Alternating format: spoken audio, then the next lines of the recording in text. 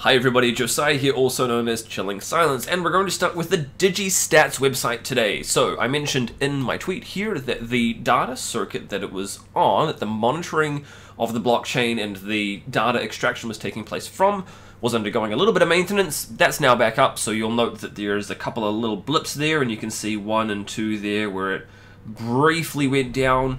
The number of connections that my particular node has were increasing, and then it dropped down. But anyway, that maintenance has all completed. All of the statistics are still accurate and things. There's just that little bit of time that is missing, effectively. Nothing to worry about, but I encourage you to go along and check it out. I love just leaving it open and just watching it. I think it's just cool.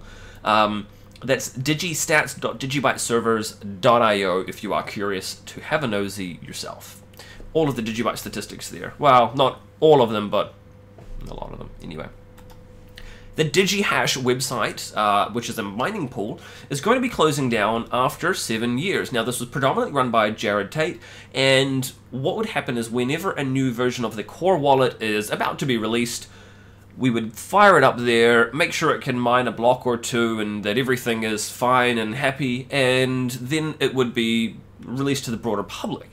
Now, it does take a little bit of maintenance, I suppose, for DigiHash, and as such, Jared has decided to shut it down.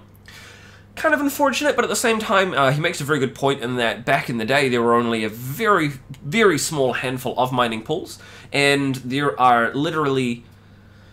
I don't think there's quite 100 yet, but it's very close to 100. I think we're around about, like, 70, 80 mining pools. There's a lot of mining pools out there anyway, and even more individual miners that themselves are not operating public pools, which is super cool to see. Absolutely fantastic. Kind of sad to see it shutting down, but at the same time, there was also a lot of DigiByte support requests. People would come into the mining channel and say, hey, look, I've been mining for a couple of days. I haven't received a payout. Where is it? What's going on? And a lot of people didn't quite realize that it would only automatically pay out after 100 DigiByte had been accrued. So they would just start mining, and for their particular, I mean, it could have taken them like 3 or 4 days, it could have taken them a week, we don't know. But we would get a lot of support requests, and combined with the 5% fee, it was relatively high, and so on the one hand, it's sad to see it go, on the other hand, it's going to be great because we don't have to deal with those support requests anymore, so yay. But I think what really, really matters most about this is that it is a testament to how much the ecosystem has grown overall, and that's really quite cool. Not just in mining pools. I mean, sure, we're absolutely seeing a lot more mining pools. There are so many more now, it's fantastic. But the entire ecosystem over the last 7 years has grown significantly, and it's now at the point where Jared doesn't actually need to run that particular mining pool, and I think that's a really cool place for us to be at overall. So, excited about that, really curious to see what the future holds for mining with DigiByte. And anyway, back to what we've been doing in terms of the overarching processes around implementing things into DigiByte. We want it to be more open, more public. We want to have better historical records, we want more contributions from people, and we want that history to be there, which is really quite important. So it's really cool because we can see here, so this is the one that I was talking about the other day, this is the first one, the very first blockchain tests, and so Barry had submitted it. We've already got feedback here from GTO90. Now he's the gentleman who originally started the new Android and iOS mobile wallets. And so we've got feedback and things, and we've got discussion around it happening, and this is the kind of thing that I'm looking forward to seeing more of.